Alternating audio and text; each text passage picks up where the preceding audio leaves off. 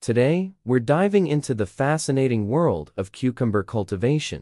More specifically, we'll be discussing how to prune your cucumber plants for optimal growth and productivity.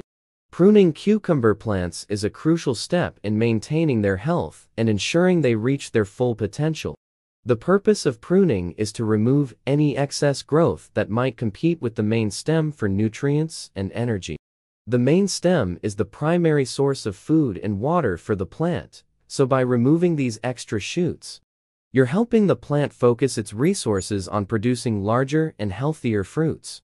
Start by identifying any extra shoots growing from the side of the main stem. These can be easily spotted with a quick scan of your plant. You'll notice them branching off from the main stem like little offshoots. Once you've identified them, gently pinch or cut them off using sanitized scissors to prevent any infection or disease. It's essential to practice proper hygiene when pruning your plants to prevent infections and diseases from spreading among your crops. Always use clean scissors or gloves while working with your plants, and make sure to disinfect any tools between each use. Remember, patience is key when it comes to gardening, especially when it comes to cucumbers. Don't be too hasty in removing all side shoots. Some of them might mature into fruit-bearing branches later on.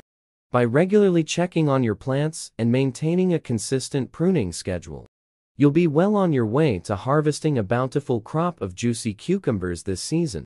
Thank you for joining me today in this gardening journey.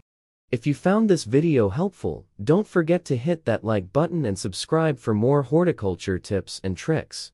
Until next time, happy gardening!